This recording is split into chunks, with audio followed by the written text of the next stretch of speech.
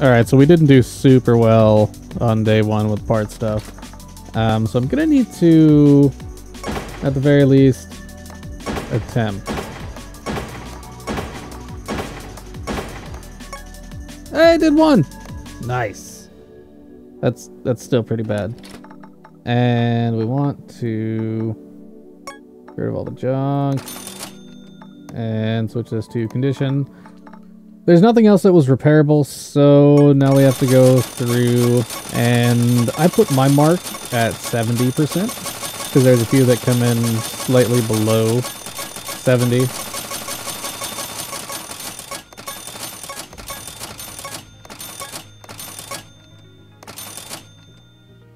And eventually we'll keep more than that, but for now that's what we're going to deal with, just because, yeah.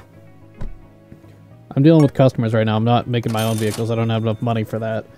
If I had enough money for my own vehicles, then it would be a different story, and I would keep some crap and just kind of throw it together, because anything over 50% is still yellow. And I'm fine with anything up just all the way down to like 30%, because it still works. Enough for my needs anyways.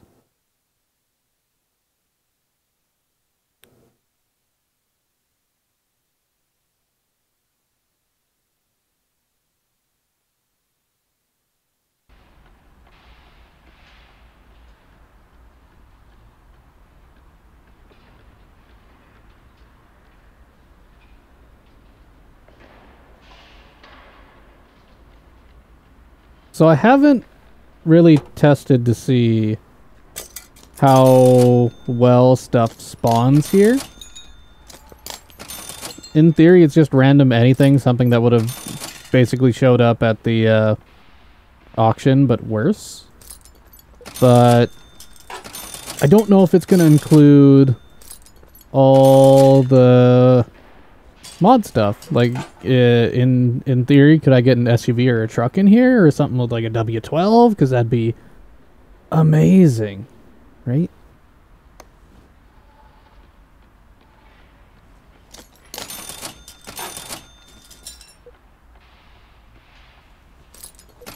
And just as annoying as these are in real life, every single little clip is the worst. Oh, that's an air filter. Oh yeah. Garbage.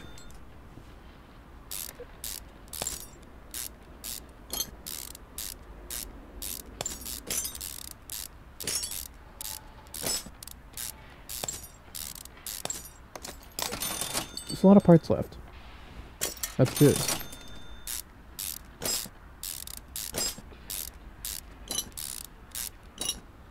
That means that there's at least a potential return on this rather than absolutely nothing. Which is, I mean, fully expected a lot of the time.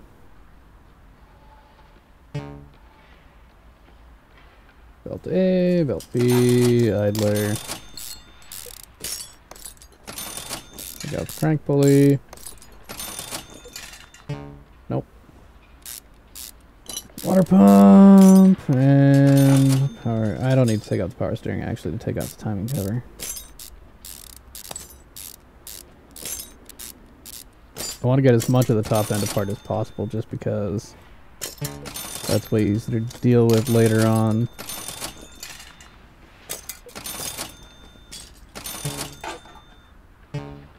What's holding you in place? Spark plug.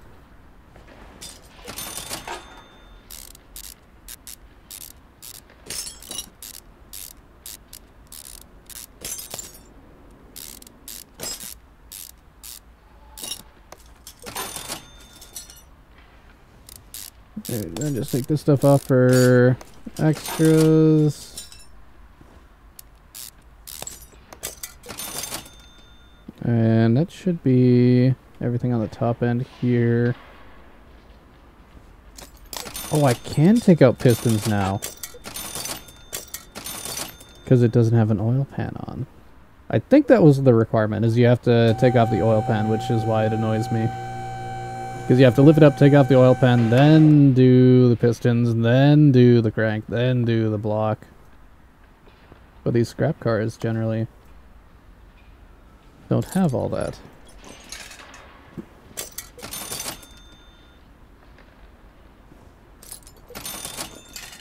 I reach that. Can I get up the fuel tank, maybe? Hopefully. Maybe. Yeah. Oh, oh. Oh, I had it. I had it. There we go. I did it. Okay. Woo. That's such a pain. Every time.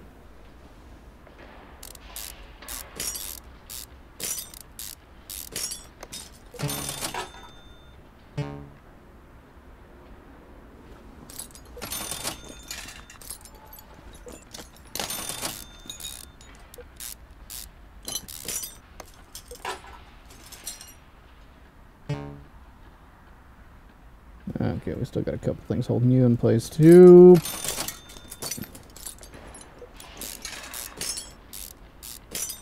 Pick up the muffler. There you go.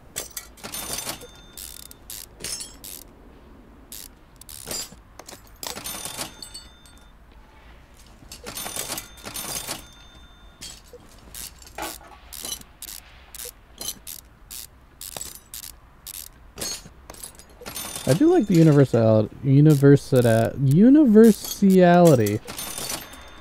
There's a word.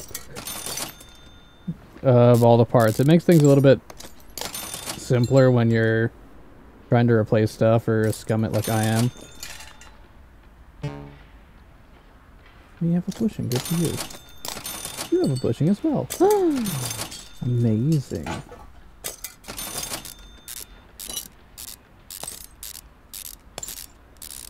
Those aren't even threaded. Lovely, right? Yeah. Let's see if we can warp all the way up there. Not quite. Alright. Old school. Here we go! And then you see how much money this one's making us as compared to like the other one. Because most of its parts were all junk and whatnot. And this one just had more in general. I think the straight 4 stuff is better than the straight 6.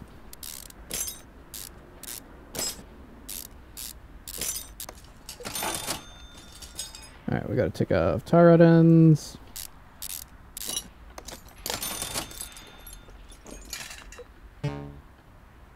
One of these ones you have to take off the shock absorber.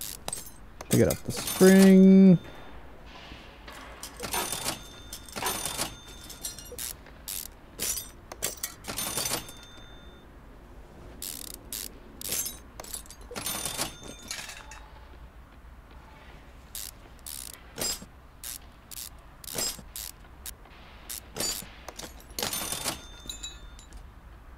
Oh, that means you've still got a cap on you, don't it? No? Oh, you're just being a little prat. Alright, fine then.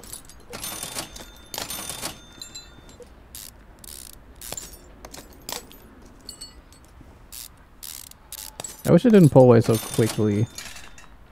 Or at the very least it stayed in a similar position. But, you know. Little things.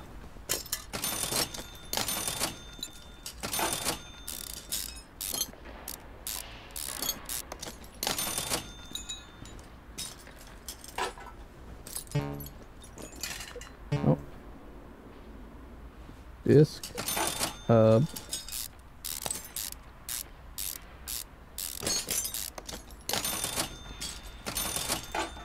And as you can see, we're already making quite a mint. Transmission's still in place here.